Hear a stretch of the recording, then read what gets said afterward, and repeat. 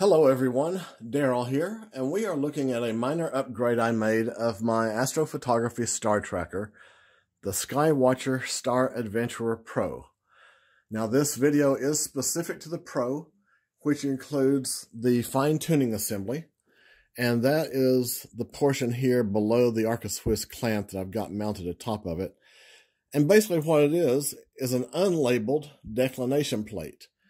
So you can loosen the clutch here on the bottom side of the plate and then freely rotate your mounted imaging equipment to whatever angle you need in declination to point your gear toward your stars, your planets, your deep sky objects that you're after.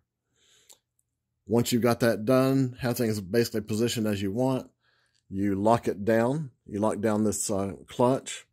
And then if you need to fine-tune things, you've got this nice large rubber knob that allows you to make much more precise adjustments at a finer degree of control. Now, in my case, as you see, I do have this panoramic Arca Swiss clamp, so it essentially duplicates that functionality. I could actually lock down the declination clutch, loosen the clamp, and do the same thing, just rotate my camera as need be. But for now, I'm going to pretend that we've got a fixed clamp, which is what I would expect a lot of people do have, and just say that you basically need an index point of some sort that you can refer to on your mounted equipment. And the idea for this is that, as I recently ran into, I had difficulty locating Andromeda, but I was able to readily see stars of Pegasus and Cassiopeia. So I thought, okay, if I had a good scale or markings on the declination plate, which you already do have them for right ascension via the time meridian dial on the back of the tracker, then what I could do is consult one of the astronomy apps on my phone or go look online and find out the celestial coordinates for Andromeda, as well as whatever star I happen to choose to sight my camera upon. And you would sight the camera so that the star is positioned at center of your viewing field. Then, based upon the coordinates you obtain both for the star in use and Andromeda, you could just do some simple math to find out what the offsets are in the right ascension time measurements and the declination angle measurements.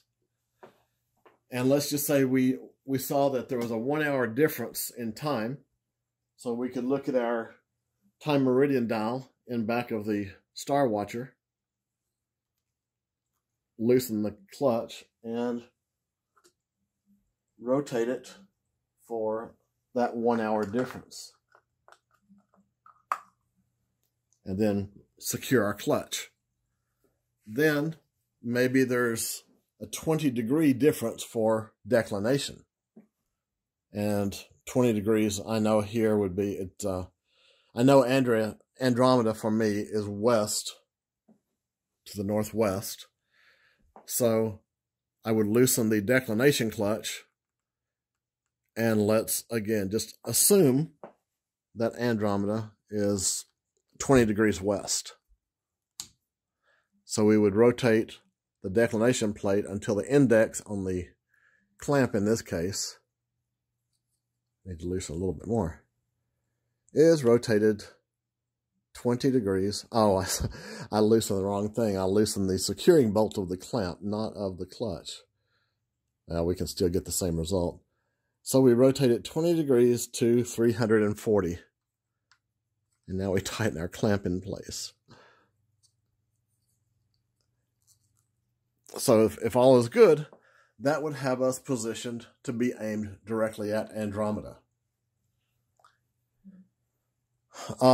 Alternatively, I could do the same thing with my panoramic clamp, but the reason I don't always do that is because it's very convenient when I am working with this star tracker that if the positioning of my subject in the viewfinder is not quite what I want, it's very easy to grab this nice large knob to fine-tune that. And of course, the moment I start making adjustments here, that's rotating the platform that the clamp is attached to. So the angle measurements I might have been working with off of the clamp's own index scale there would no longer have as much meaning to me. So it's good to have just a fixed reference scale, and that's why I've got this one now attached to the face of the Declination assembly.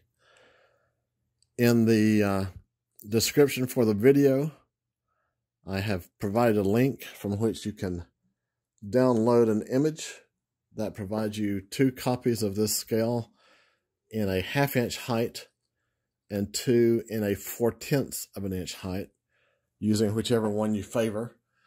I made 2 different heights because I wasn't sure which was going to work best, really, with respect to the fact that the metal frame of the Declination plate is a textured metal that, as you can tell just by looking at my Scotch tape here, is not particularly tape friendly.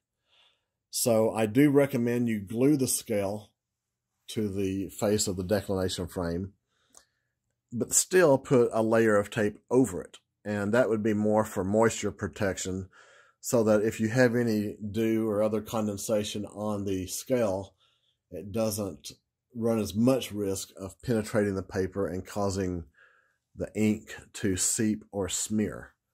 But hopefully that will provide you a way to make a useful enhancement of your Star Adventurer Pro.